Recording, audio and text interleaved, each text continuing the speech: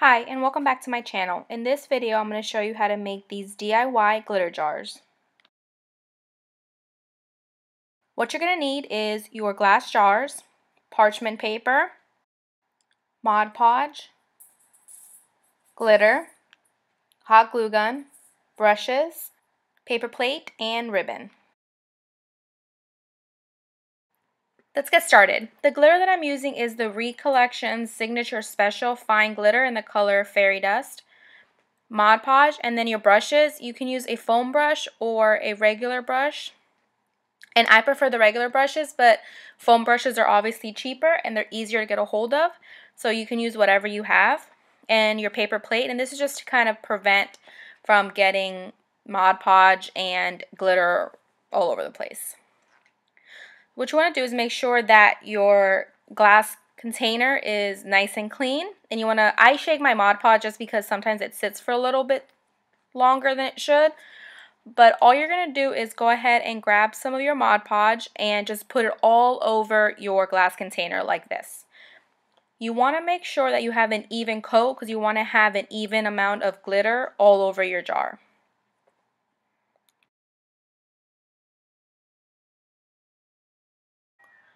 One tip is you want to try to prevent having globs on your jars, just because obviously the more glob you have, the more glitter will stick to it and there will be a bubble. It won't be like an even surface. So try to make it as smooth as possible. One question that I do get asked a lot is which Mod Podge I use. I just use the matte one. I like that one better. I haven't really found the need to use the glossy one. But of course, like any DIY and anything that you're using, it's preference and the kind of look that you like. So it's completely up to you on which formula you want to use.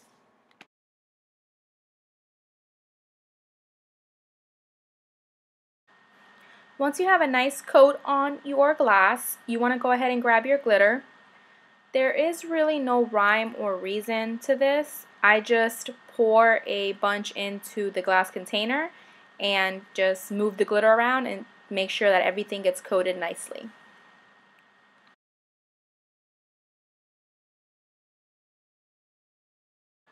Obviously you want the Mod Podge to be tacky kind of so that the glitter will stick to it. You don't want to leave it sitting around for too long.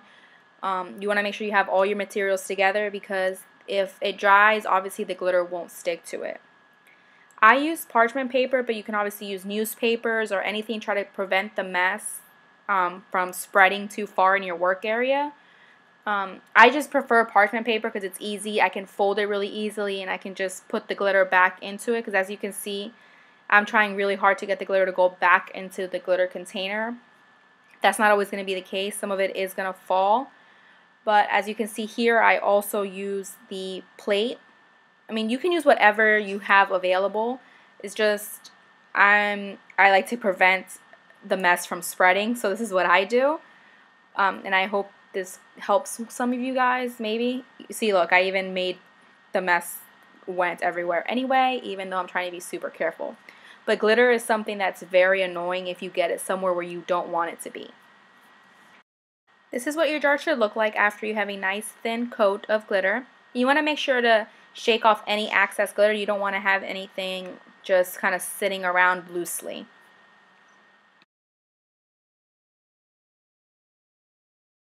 Once you've done that, I would suggest letting it sit overnight, maybe even 24 hours, just to make sure that the Mod Podge is really dry and that the glitter is going to stay where it is.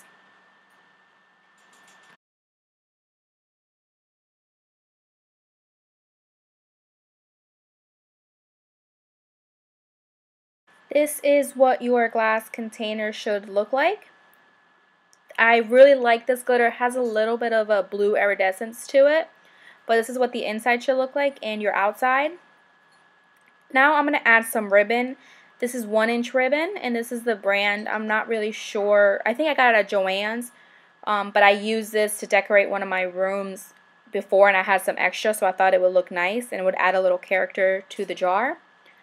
And what I'm doing, I'm just measuring out the size of the ribbon that I'm going to need. And I'm just going to play with it. I'm going to look and see if I like it on the top, in the middle, on the bottom, and just see the different looks that it's going to give it. I think I like this one in the middle like this. A cool trick that I learned with ribbon is to get a lighter and just kind of burn the edges a little bit, and this keeps it from fraying kind of like this. And that way when you're using it for a craft, it'll stay looking really nice. You want to do it fairly quickly, and you want to make sure to get all of the width of your ribbon.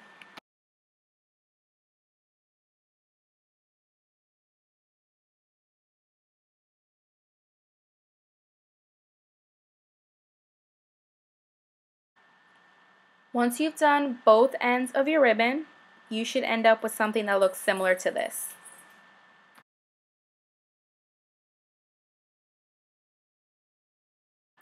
Once you've done that, you want to go ahead and grab your hot glue gun and your jar.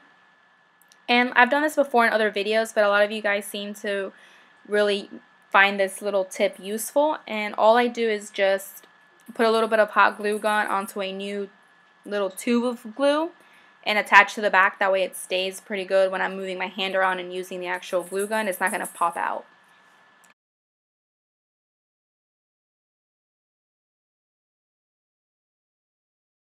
Now that I've decided I want the ribbon in the middle, I'm just going to kind of measure it out to see exactly where I want it so I know where to put the hot glue gun. Just because it's not permanent. I mean, you can, if you find that you put it up too high or down too low, you can adjust it, just take the hot glue off.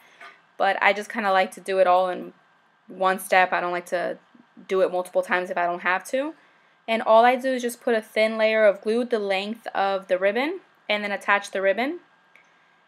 Do be careful if you're not used to using a hot glue gun. The glue will actually seep through the ribbon and it can burn your fingers if you're not careful. You also want to make sure that the ribbon is nice and tight around your jar. If you have to, you can cut off some of the ribbon, or you can just, glue it to wherever the ribbon ends. It's completely up to you, but you want to make sure that it's nice and tight.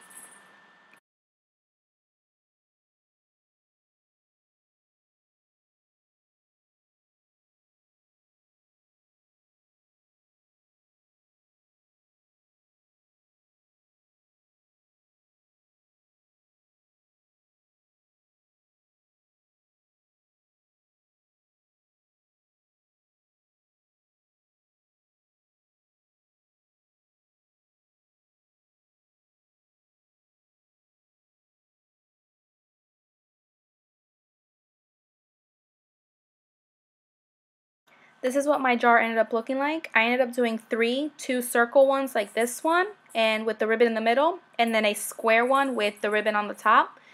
And I'm using these as my makeup brush holders, but you can obviously do whatever you want with them. You can put beads in them and put really pretty fake flowers in them, and it will decorate a room beautifully. If you guys have any requests, please let me know, and I will try to research and get that done for you guys.